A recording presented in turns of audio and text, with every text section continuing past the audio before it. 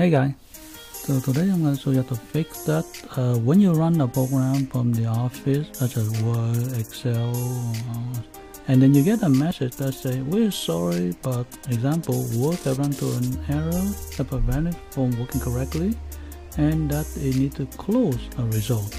The version I'm showing you is a Microsoft in French, but it basically say that would you like to repair now? And then they give you an option.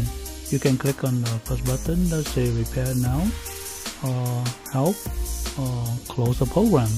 When you click on repair now, in my case nothing happened.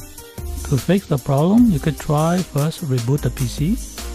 If that doesn't work, you can try run work in save mode by click on start and then click on run. In the open dialog box, enter WinWork space / save, so we can run in save mode. If it doesn't work, we can try to repair Office. Go to Control Panel, under Program and Features, locate your Microsoft Office, click on Change. Now it gives you an option to Quick Repair or Repair Online. Click Quick Repair and click on Repair button. Then it asks you, are you ready to start a quick repair? Click on Repair. Then it gives you a progress bar of the repairing in progress. Once the repair is finished, click on the close button and start your Microsoft Word again. Alright, so that's the video. Thanks for watching. Leave a comment below that help you to get your Office running again.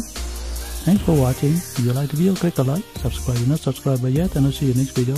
Bye!